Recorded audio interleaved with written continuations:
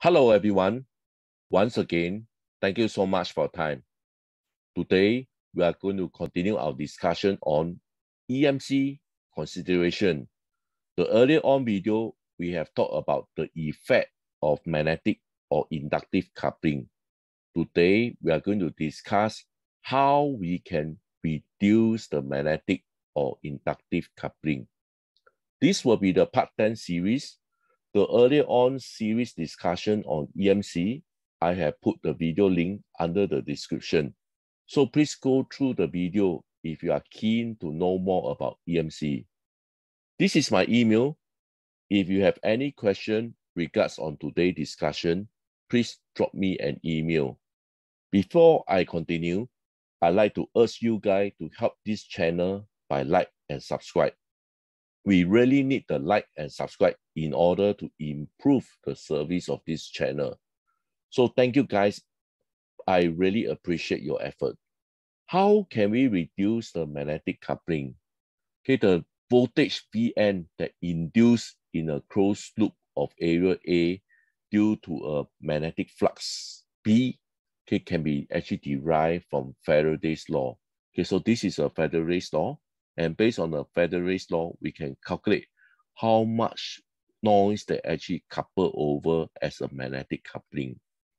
Okay, if the closed loop is stationary and the flux density is sine wave, okay, basically they vary with time, but they are all constant over the area of the loop, okay, then the equation can be reduced in this form. So this is a Faraday's law, and then we can reduce the equation in this form. Okay, from this equation, you can see that if we want to reduce the noise, okay, we can reduce the B or we can reduce the A. Okay, so if we can reduce the B, the flux density, or the area, we effectively also reduce the noise based on this equation here. Okay, so later on, I'm going to explain how can we reduce the B, the flux density, and also the area. Okay, since BA cosine theta represent the total magnetic flux, okay, coupled to the recipient circuit, the induced voltage Vn can be expressed in this form. Okay, so this form I have explained on my previous video. For magnetic coupling, the noise that couple over, they become a voltage source, and basically they are represented in this equation here. Okay, so if you are keen, okay, please look at the part 9 series discussion on EMC, okay, which I have extensively explained about this equation here. Okay, how can we reduce the magnetic coupling? Okay, so we know that if we are able to reduce the magnetic coupling, we actually reduce the Vn. So the fundamental is how can we reduce the magnetic coupling coefficient M12? Okay, so there are several suggested methods. One is to reduce the magnetic flux B, reduce the loop area A. Okay, so later on, I will explain to you by twist the wire, okay, we can actually reduce the magnetic flux and the loop area. Okay, by proper orientation of the source and the receiver circuit. Okay, so basically by the cosine theta. Okay, so if we ensure properly design, okay, we can also reduce the noise that couple over. Next, use the ground plane for current return path. Okay, I'm going to explain with a diagram, okay, how we can implement this ground plane. Okay, so when we actually implement this ground plane, we actually also indirectly reduce the magnetic flux and also reduce the loop area. Okay, so later on, I'm going to show you with an example how we can implement this. Okay, last but not least, okay, we can actually reduce the amount of current. Okay, you take note on this thing that I put. Okay, so we actually don't really reduce the amount of current. Okay, but we use a way or a technique how we can reduce the amount of current. Okay, firstly, okay, how can we reduce the area, and then how can we reduce the B? Okay, so before I explain on this diagram here, okay, so take a look over here. So for example, these are the two wires, okay, they carry the source and the returning path here. Okay, so the area effectively will be in blue. Okay, so this is the area that you can calculate. Okay, so let's say if you are able to twist your wire in this way, okay, can you see that your effectively area actually reduce? okay, you can see that, okay, it's definitely many times reduced from this form here. So remember earlier on the equation, okay, that mentioned that if we can reduce the area of the B, we actually reduce the noise. So with this, okay, we actually reduce the area, okay, by using a twist pair here. Okay, so this is one. Okay, we reduce the area by twisting the wire, and we have this twist pair, we actually reduce the area.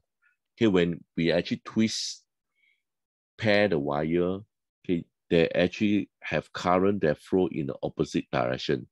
And when we have current that flow in the opposite direction, they generate magnetic flux, okay, that oppose to each other. Okay, when they actually oppose to each other, some cancellation of magnetic flux actually occur. So which means that the B is actually reduced, okay, when the current flow in the opposite direction. Okay, so this is the benefit, okay, why we need to implement twist pair, okay, if we have EMC concern. Okay, next, okay, we're going to use this ground plane for current return path. Okay, so to implement the image plane on a double side PCB, okay, if not, okay, we should lay the signal lead and the return lead as close to each other as possible. Okay, so this will lead to the cancellation of EM radiation as the current flow in opposite direction and generate opposing magnetic field. Okay, and also the loop area will be small. Okay, so they will not be that vulnerable to generate interference. What does this mean? Okay, so this is the signal, okay, that is on top of the PCB board, for example, here. So we purposely design a return current underneath the signal, directly underneath the signal. So when we actually do this, there are two motivations. One, you can see that the area actually reduced. Can you see here? You imagine this went all the way, you actually can see that the area actually reduced. Okay, the second reason is you can see that the current flow up and the returning the current actually flow down. So they actually flow in opposite direction. Remember, when they flow in opposite direction, they generate magnetic flux. They actually cancel each other. And when they actually cancel each other, we actually reduce the B term. Can you still remember? So that's why it's very essential if we can implement ground plane, okay, to effectively reduce the area and also the B term. Okay, next, okay, how can we reduce the current? Okay, you can see this is the original signal that can carry the full current. Okay, but if we do a mirror image here, so the current actually reduced by half. Can you see here? So the key thing is also when they actually reduce by half, okay, you can see that they radiate actually half as much or 6 dB less. So this is what it means. So this so-called half the current, they actually radiate half as much or even 6 dB less. So the upper loop and lower loop, okay, they actually radiate as almost the same. The total radiation is not the same as the original, okay, the magnetic dipole here. Okay, so which means that the combined effect, okay, from these two, okay, they won't be the same as the magnetic dipole one. So with this, you can also see that there is some cancellation of the current. Okay, so this also will reduce the B. Okay, so this is also one of the method how we can reduce the magnetic coupling. Okay, with this, I'd like to end my discussion. Again, guys, I need your help to like and subscribe. Thank you.